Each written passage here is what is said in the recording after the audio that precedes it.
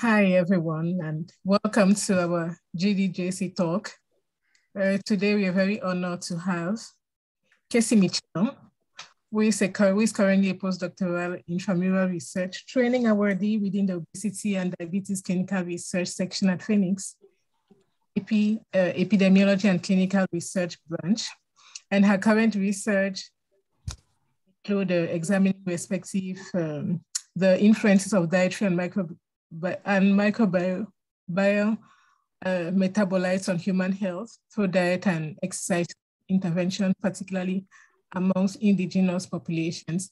And today she would be co-presenting with Emma, who is a biostatistician interested in nutrition and metabolic outcomes. So Cassie and Emma would be talking about metabolic responses to a mixed meal tolerance test in individuals at high risk of type 2 diabetes. So over to you, Emma and Cassie. Thank you for the introduction, Camille. Yeah, thank you. So, as Camille mentioned, we'll be going over the metabolic response to a mixed meal tolerance test in individuals at risk for type 2 diabetes. And I just want to give you all an overview of what we plan to cover in this talk. So we'll cover some background information just to make sure everybody has the same knowledge as a starting point before we go into the study design and the statistics, and then talk about the results and some takeaway messages for future research. So as we all know, type 2 diabetes is widely recognized as one of the most prevalent global chronic diseases and comprises numerous modifiable and non-modifiable risk factors. And research over the last 2 decades is heavily focused on ways in which risk for type 2 diabetes development may be reduced or mitigated, including lifestyle interventions and medications. But to date, lifestyle interventions are unanimously considered the most effective at reducing risk and severity of type 2 diabetes. Modification of dietary intake is of particular interest in a research setting and in a clinical setting. But we know that dietary intake is one of the hardest modifiable behaviors to influence due to the environmental impact on dietary intake. So that could be things like socioeconomic status, location that somebody lives, availability of food, and things like familiarity with food and taste preference. But beyond improving dietary quality and the inherent benefits that has on cardiometabolic health, there's also an interest in modifying dietary intake to promote weight loss. But what we know from research is that individual response to dietary modifications for weight loss is highly variable, which has ushered in individualized weight loss plans and the field of precision nutrition.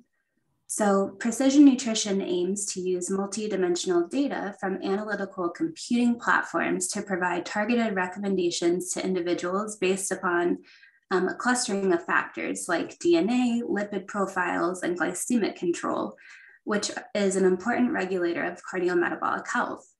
So previous research has noted the importance of measuring postprandial glucose and insulin responses to substrates like lipids or glucose to determine variability and how that may increase or decrease risk for type 2 diabetes. Historically, we know that oral glucose tolerance testing has been the clinical standard for diagnosing and categorizing changes in glucose metabolism and glycemic phenotype, like impaired fasting glucose versus impaired glucose tolerance. And while fasting blood assays are used in a lot of clinical diagnoses, most people are predominantly in the postprandial state or the fed state during waking hours, which means something like a mixed meal tolerance test would mimic daily intake more closely and could be a useful nutrition tool for providing not only information on glucose tolerance testing, but also other physiologically relevant information.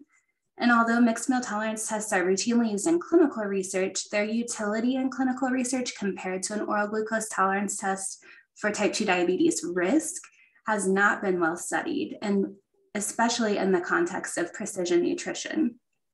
So the aim of the analyses that Emma and I conducted were to assess the association of glucose and insulin responses to a mixed meal test compared to an oral glucose tolerance test.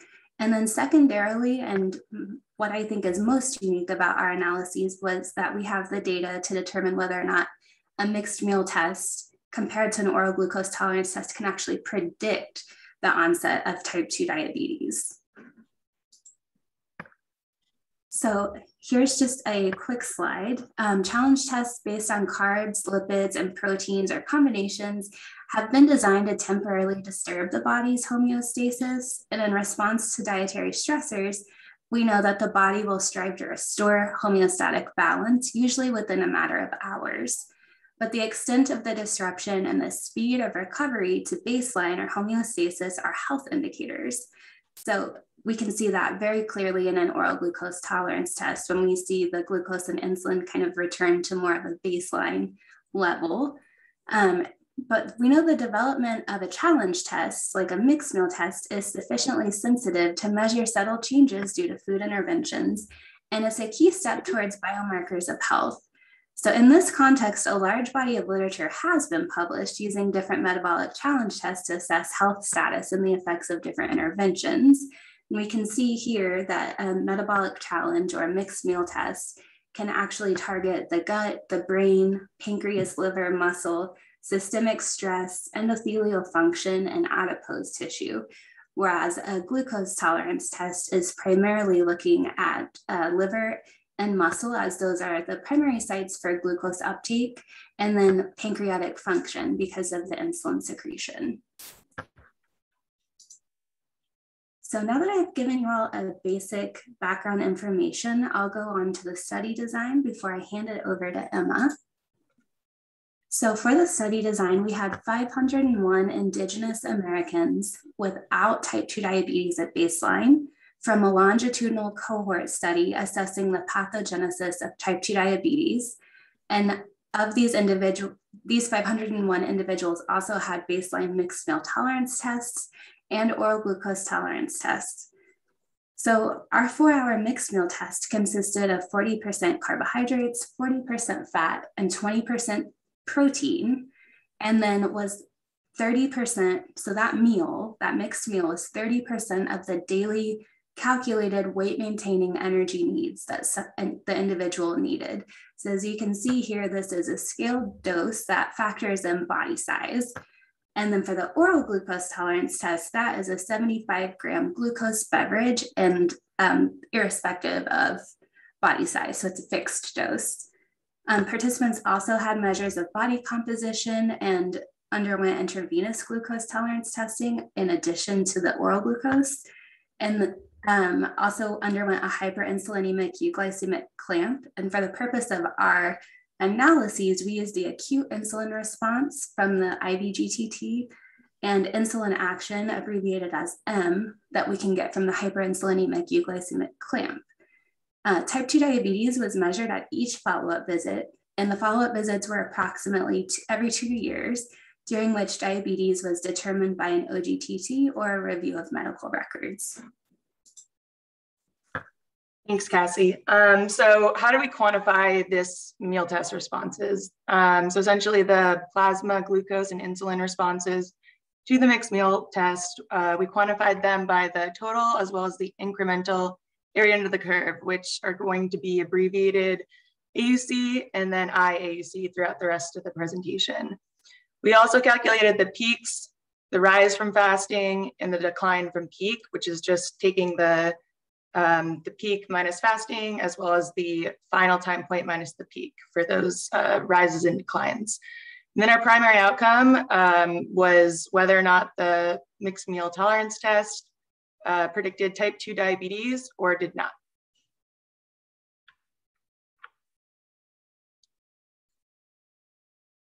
Okay, so our analysis plan. We reported the descriptive statistics of the baseline characteristics by those who developed type 2 diabetes and those who did not.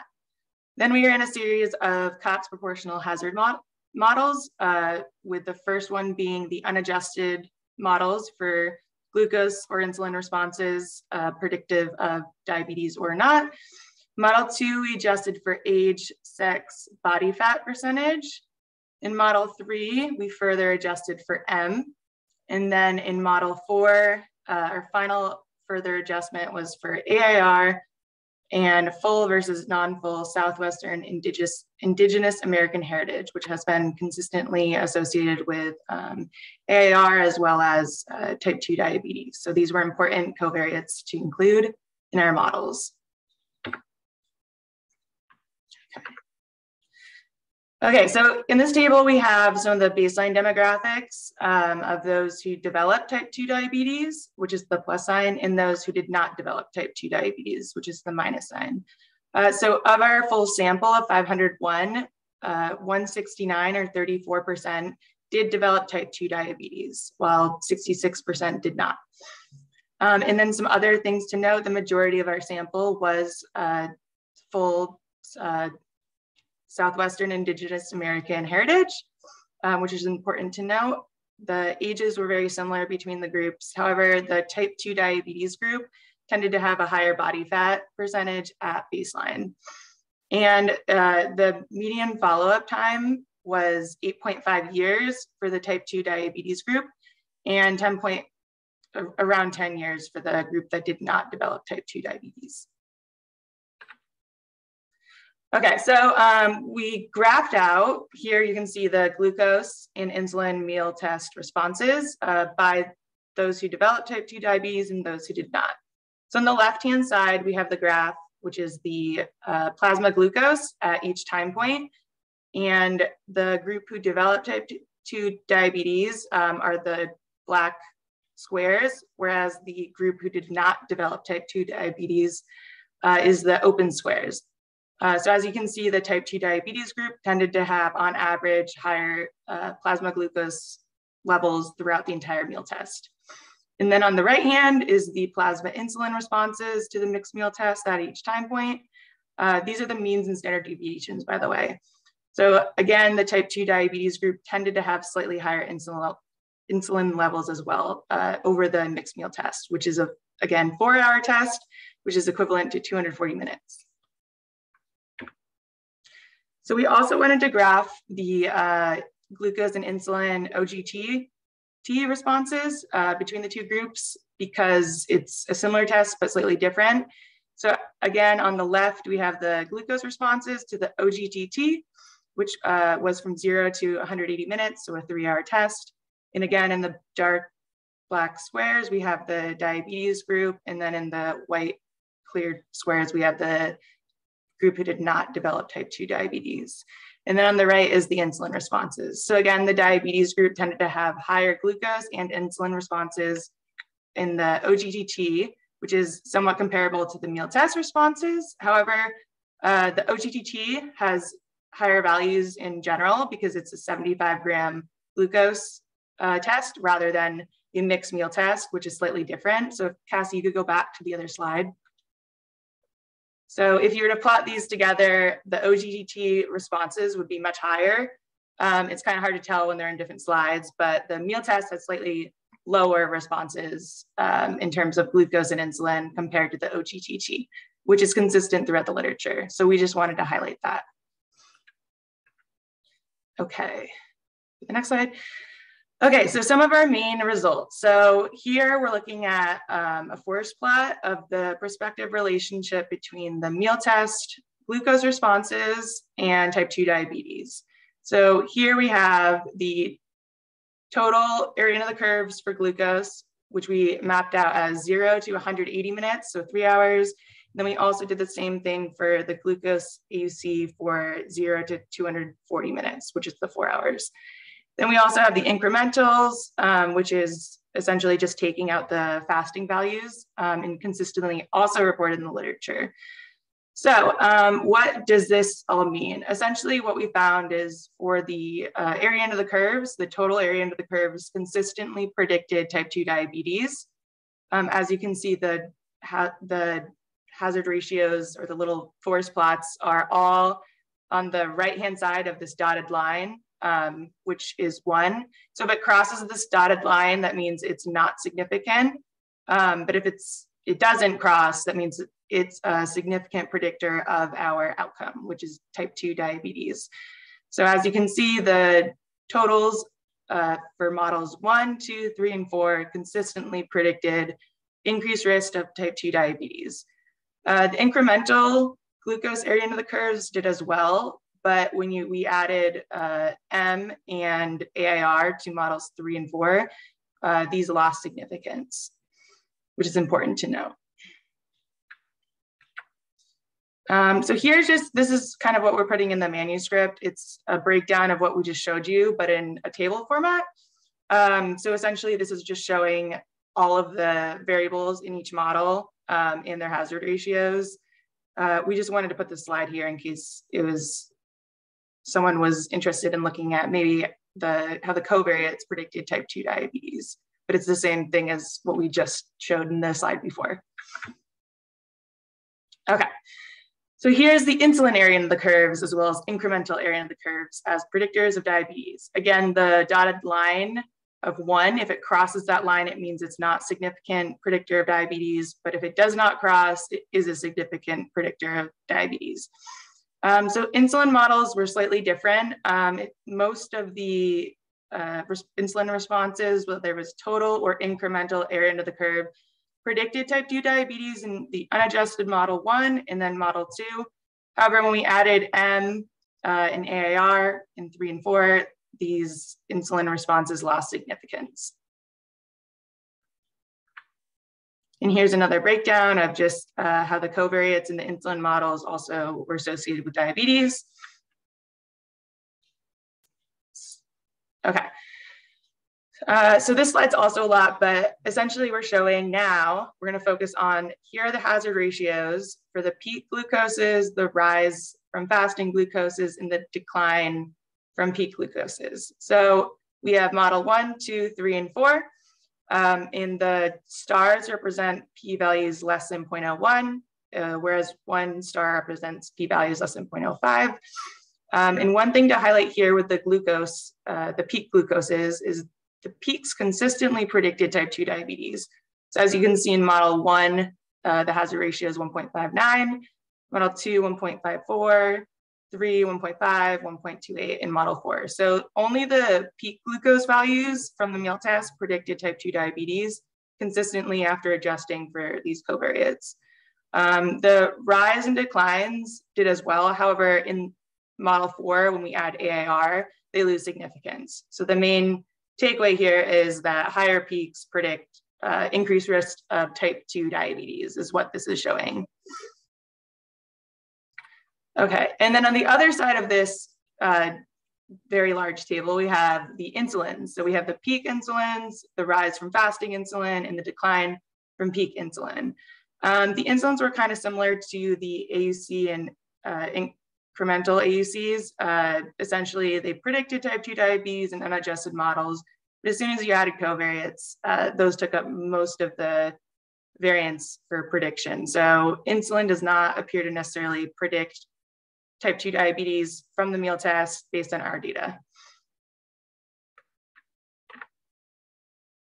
Okay. Now we'll progress into some takeaway messages and then time for questions and answers and discussion. So primary takeaway points from our data so far are that a mixed meal test does predict the development of type 2 diabetes, and that the results were relatively comparable to the oral glucose tolerance test. We know that the total glucose area under the curve was predictive regardless of model adjustments for all the different covariates that we showed you. But glucose was no longer predictive for incremental area under the curves after the addition of insulin action and acute insulin response. Body fat, insulin action, and acute insulin response, as well as indigenous American heritage, were predictors, covariate predictors across all models for the AUC and IAUCs, which I thought was particularly interesting. And then we know that insulin was predictive in models with age, sex, and body fat, but as Emma previously showed you, the additions of M, AIR, and indigenous American heritage were predictors across AUCs and IAUCs, but that this response was attenuated the more that the models were adjusted. And one additional thing is the peak glucose also consistently predicted type 2 diabetes. So increased glucose AUCs, increased glucose peaks from the meal test consistently predicted increased risk of diabetes. Yes, thank you for that. And then here, this is a follow-up to that slide that I presented in the introduction. So what's interesting here is this research group looked at a phenotypic flexibility test, which was their equivalent of a mixed meal test, and how it impacted all the different systems you see represented here in groups that were metabolically healthy versus groups that had a diagnosis of type 2 diabetes. So the black bullet points underneath with the black text, those are signifying differences between adults with and without type 2 diabetes. And then the gray is no difference. So you can see here that as far as pancreatic function, there were significant differences in response to a mixed meal test for these groups. The majority of the liver function tests were significantly different. A fair bit of the muscle and in the gut, at least, only GLP-1 was a little bit different. And then we can see in the adipose tissue all the differences there as well. So just want to highlight, this is comparing groups with and without type 2 diabetes, not looking at risk for development, but just highlighting here what a mixed meal test, what kind of data a mixed meal test can give us when compared to the oral glucose tolerance test from a research perspective. So for next steps, we have several remaining questions, and a fair bit of those we're hoping to address with our data set. So we want to know if the evaluation of a mixed meal tolerance test as a nutritional tool can predict the development of retinopathy, renal function or decline in renal function, and overall mortality.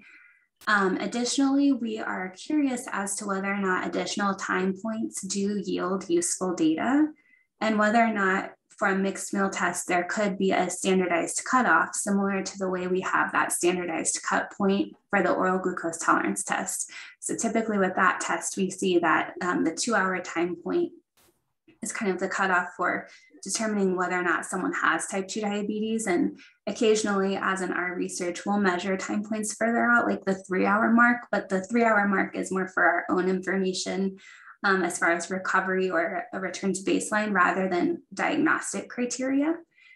And then lastly, we would like to know if the utility of an oral glucose tolerance test versus a mixed meal tolerance test differs. And I think from previous research, we can see that it does, but the nuances of a fixed versus a scaled dose for glucose tolerance test and for calories from the mixed meal tolerance test are some questions that are still remaining. So what is the effect of that?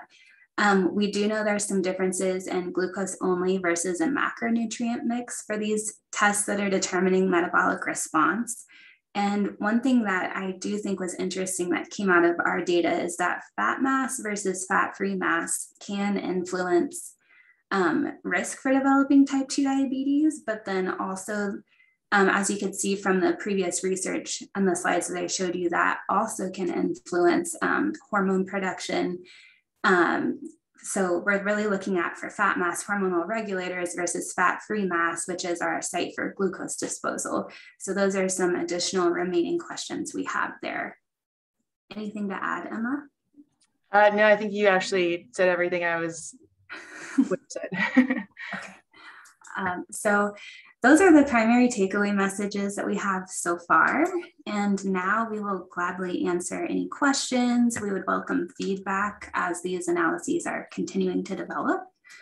So we'll go ahead and open up the floor.